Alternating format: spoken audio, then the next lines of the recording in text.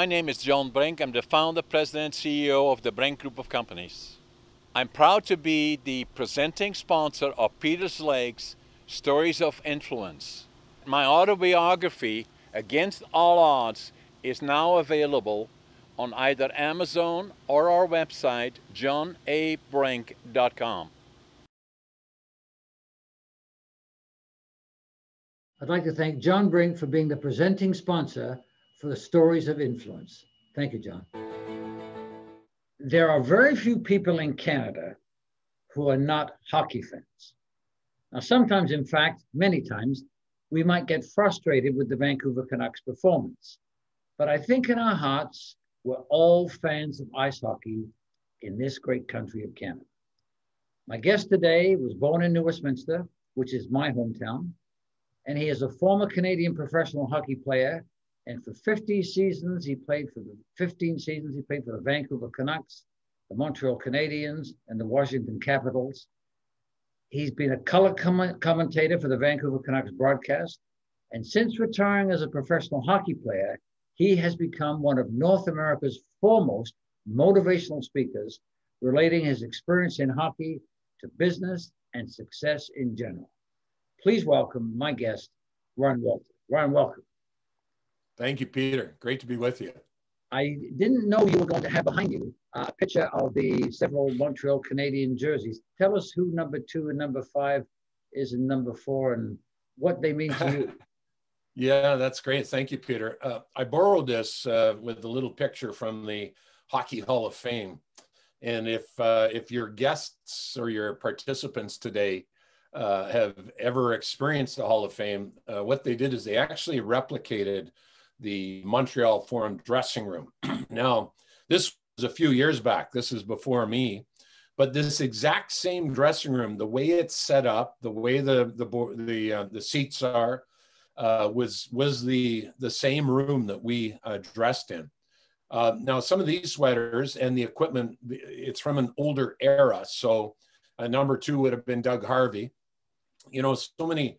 If you're a younger person and you don't know who Doug Harvey is, please Google him.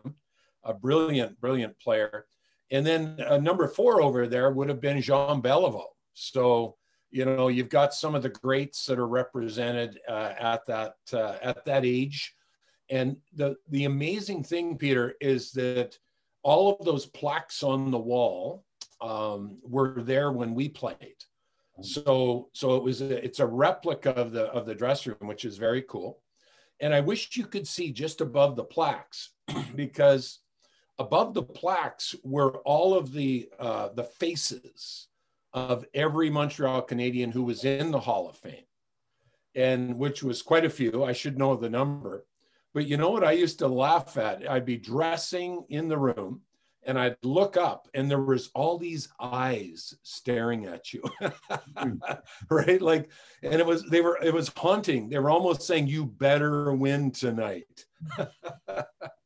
Now, who did those eyes represent, do you think? Well, there was a number of older players that I had to learn about. You know, it was the Howie Morenzes, and you know, it was certainly the eyes that I remember were Rocket Richard. You know, he had those burning eyes, and they looked a little angry, and it was almost like, "Come on, Ryan, you're not playing very well tonight." I have a picture of Guy Lafleur, a signed picture by him playing on the ice. Yes. I don't know where I got it, but I'm sure it's worth a lot of money today. And so, what was the number one experience for you playing for those 9 years with the Canadiens? Well, you know, I think, Peter, I learned so much. So I think about the contrast. I came from the Washington Capitals, who were an expansion franchise and struggling to win. And we had never been in the playoffs, to trade it into, you know, not only an established franchise, but one that won consistently. And before I got to the Montreal Canadiens, over the past 10 seasons, they had won 6 Stanley Cups. Wow. So they understood the process of winning. And one thing that I learned, Peter, was it's one thing to learn how to play in, and I learned that in Washington. I had 38 goals in my fourth season. I had 18 on the power play. But it's another thing to learn how to win in the NHL. So most people say, well, you're in the NHL, you're making lots of money. That's what, well, no, you're not there to make the money. You're there to win. And what I learned, Peter, is there's a couple of key components around the differences between playing and winning. And, the guy you talked about, Guy Lafleur, he taught me most. Guy, have you ever been taught by somebody that doesn't teach you anything? In other words, he didn't say anything. He didn't sit me down and say, Ryan, here's the top 5 things you need to do to be a winner. He showed me. And I was fortunate, Peter, to be Guy's roommate for a little while. And Guy Lafleur, I don't know if people know this, all of us would get to the rink 2 or 3 hours before the game to prepare. Guy Lafleur would be there at 2:30 in the afternoon for a 7 o'clock game. Wow. He would have all of his equipment on and his skates on, but he wouldn't have them tightened up. That was his way to prepare. I learned how to be a pro from Guy Lafleur. The other thing I learned from Guy is that you have to turn your have-tos into want-tos. Right? If I have to go to practice every day, this is going to be a long life. But if I can't wait to get there, and Guy showed me that. He didn't tell me that. I just watched him. Guy Lafleur was on the ice 40 to 35 minutes to 40 minutes before any other player for every practice. Wow. And you know what was cool, Peter? He didn't have to be there. He was one of the top 10 players in the NHL. And then finally, Guy taught me about respect. And that you don't put down fans, you respect fans. I'll tell you how he showed me. Guy Lafleur, can you imagine how many hockey cards he signed as a player? Like everybody from Quebec, everybody from Canada, from all over the world would send him a hockey card and say, Mr. Lafleur, could you please sign my hockey card? And you know what I watched? I watched Guy after practice, Peter, big smile on his face, sit down in his stall in this dressing room. And with a big, it was almost like it wasn't a bucket. It was like a bag full of mail. And he would personally sign every autograph. Wow. He didn't have a secretary sign his autograph. He would do that. He'd lick the envelope. He'd put it in the mail slot. And so I learned from guys like Larry Robinson and Bob Geeney and Guy Lafleur. So it wasn't as much how you played on the ice, although there were some things there. It was more about who we became. And that influenced the playing versus winning. That probably helped you. I mean, your skills can only take you so far. But then your mental approach to the game, which is what you're talking about, your mental approach to life and playing for the Montreal Canadiens. What one single thing made the Montreal Canadiens such an icon in the hockey world, not just in Canada, but in the hockey world? If I could only pick, I'll give you 2 and then I'll pick one. I think the first is history. It's always awesome when you can be on a team that has a winning history. And when I was there, Peter, we were so fortunate. Jean Beliveau would come and he would connect with the guys after practice. In those days, Doug Harvey was around and Maurice Richard was around. So we got a chance, when we went to Yvon Cornway's bar after a practice as a team to get together, they would have all of these amazing players that come sit down. Hey, Ryan, how are you doing? So I think that the capacity of the history passed on some things. But if I could only pick one thing, Peter, I would give the fans, the Montreal Canadiens fans, a lot of credit, because I would say that the one thing that differentiates is expectation. The fans' expectation. The fans' expectation, the management's expectation, and the players' expectation. Yeah. When we lost the Stanley Cup in 1989 to the Calgary Flames, and most organizations would hold a parade for getting to a cup final, but not the Montreal Canadiens. It was, the city was in mourning. You don't lose.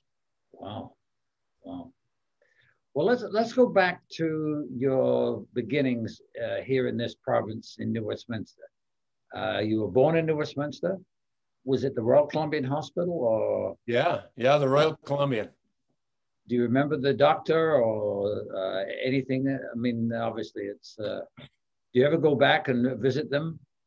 So great question. So I spent a bit of time in the Royal Columbian over the years. As a kid, I was chasing a marble down a hall that had hardwood floors, and I was in my socks, and I slipped hard into the very locked bathroom door. So I spent a little bit of time with a concussion in the Royal Columbian Hospital, but I don't know the people as well there. I've spent lots of time in hospitals over the years, and I do know some of. I blew a knee, my right knee, as a 16-year-old in Kamloops. You know the two doctors there, Dr. Smiley and Dr. Polson. They both did a brilliant job on putting my knee back together, and I'm always so thankful to have played 1,000+ games in the NHL, and I give them a lot of the credit. Mm-hmm. So when you become a professional hockey player, do you think it will go on longer than it does? But obviously, as you get older, some of the skills just naturally disappear because of age. Not that you still don't have the skills, but Yes. how do you begin, and when do you know it's time to hang them up? Oh, that's such a good question. I was 15 seasons, my second season with the Vancouver Canucks, and I only played 22 of 82 games that year, and I wasn't injured. So that tells you a lot, right? Like my legs are starting to go. I'm not fast enough. And what's funny about that is I went to Pat Quinn, who I love, and Pat passed way too early. He was a wonderful man, wonderful coach. And I said, "So Pat, another season?" And he looked at me and said, "No, Ryan, not with this team." and what I'm trying to say there, Peter, is once you're a player, you never want to stop playing. Yeah. And so I think I had to be forced out of the game because I loved it so much. And then, I think what you and I have done in our lifetime is, and I have such affinity with you, Peter, because I think we're both curious, and I think we love principles. So I began to look back at the principles that worked in professional sport and tried to really, help people in what I call professional life and professional business. And so that was sort of starting of the transference of those principles to the career that you're now in. Correct. So when did you realize you could be the speaker you are and have the wisdom that you do to impart to audiences literally all over North America on a regular basis? When did that aha moment come for you? Well, it was gradual. I didn't have an aha moment. But what happened to me is because it was a gradual movement, as a captain at the NHL level and an assistant captain, what would happen is teams would often say, "Okay, you're the captain, so you go and speak to the gathering that we've got for this charity, or you go speak to the the season ticket holder party." And so what happened to me, Peter, is I got a little bit comfortable with being in front of people. And I sort of, I botched it, many times, and I wasn't prepared other times. But I got to a place where, I could stand up in front of people and hold their attention and have some fun and enjoy it. And I think that enjoyment allowed me then to go, okay, I'd love to do some, how do I add value to people? How do we help charities? How do we do different things, and then that gradually moved into, taking a master's degree in leadership business at Trinity Western University that really launched, I had a lot of ideas around leadership, but it was good to go back and sort of, spend time really understanding the foundation of leadership and high performance so that, you know, I could have maybe a better, I don't know, foundation of what I should, you know, talk about. I think the other thing, Peter, that you do brilliantly is something that I've learned from you, and that I started to capture early in my hockey career. And that is, I am one of the few, I'm a weird duck. I was journaling as an NHL player. Wow. So I would write down all those stories, you know, and I don't know why I did it, Peter, but I would, you know, if I hadn't have written down those stories, I wouldn't have remembered any of those stories. And so I've been, you know, like you, I believe in the power of stories connected to principles that work, whether you're, you know, a single mom or you're a CEO of a company. And I think that that's what's really allowed me, you know, to get up in front of people, number one, be comfortable. But then the word that is always in my mind when I take the stage, it's not about Ryan, it's about value. Mm. How can you and I, Peter, add value to people? And sometimes that's the keynote, sometimes it's training, sometimes it's a one-on-one coaching an executive. Would you say that the majority of your speeches, though, are about leadership and the qualities of leadership, and what most business people need desperately is to understand what leadership is? Because if they don't practice it, if they don't have to just talk about it, they have to actually do it. They have to be that leader. Yes. So the answer is yes. I think most of what we do is centered around leadership development. Thing I love about leaders, and John Maxwell said this, that leaders are learners. And so you and I love having, you know, a room full of people that want to get to the next level. They want to take themselves to the next level. So that would be the first piece.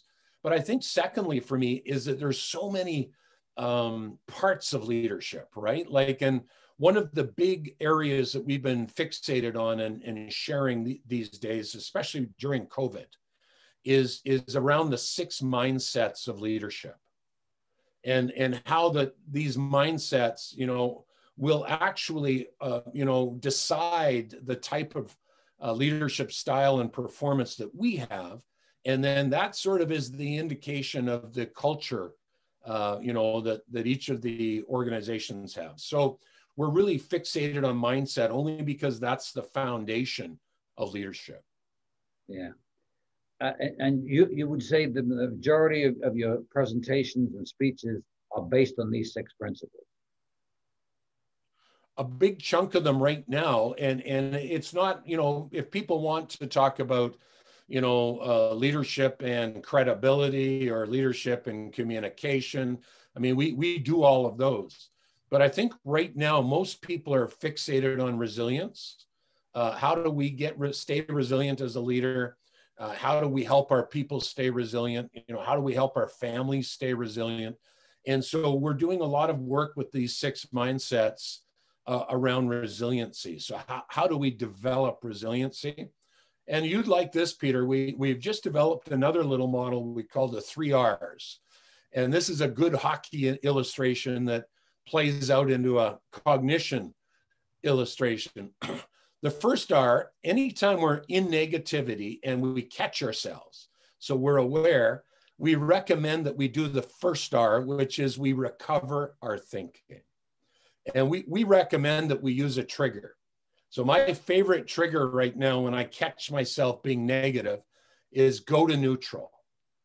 And we call the neutral zone a place where we are either mindful or we're in the flow zone. Go to neutral. So we recover our thinking. You know what's cool about that in hockey? When you don't have the puck, what do? You recover the puck. Number 2 is we regroup our thinking. And that's the brainstorm. That's the quick, where are we?